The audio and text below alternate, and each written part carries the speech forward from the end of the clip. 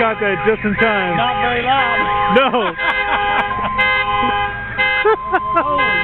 Oh my God. That was bananas, man. Wow. And all kinds of debris went in that building next door. Oh, no kidding. I think they had stuff come out here in this field. Woo. I'm glad that guy moved his car because he'd have gotten a little bit of chunks on it. Well, so much for that dehumidifier thing they had over there. Yeah, that worked really well.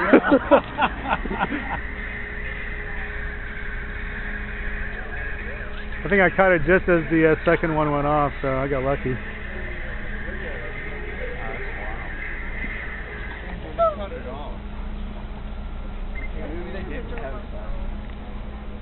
Look at that garage.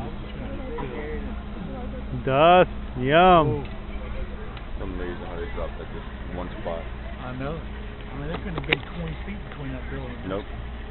I've seen them do one right next to it. I mean, almost as a common. There it goes. It went. 5 feet.